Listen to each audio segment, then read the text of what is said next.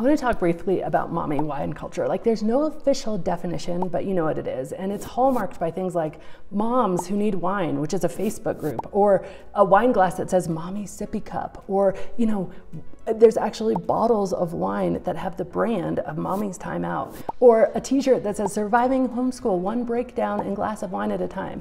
And I want to tell you why mommy wine culture is so problematic, because it really perpetuates the belief that we as moms aren't strong enough to get through our own days and our own lives without a drink. And so it actually perpetuates this idea that we're weaker than we are. Now, there's nothing wrong with underlying thing that happens here is we as moms are trying to rally around each other and support each other and have solidarity and be there for each other. And that's so important.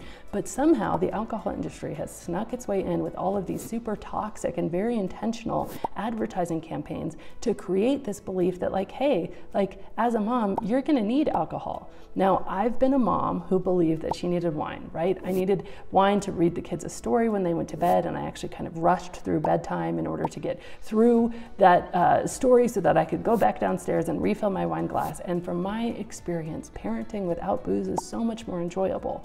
But it takes a little bit of like real insight. And the first step, I believe, is realizing that no matter where you are absolutely doing the best you can with the tools you have. And in my opinion, for parenting, wine is just kind of the wrong tool. And we owe it to ourselves and our kids to unpack that.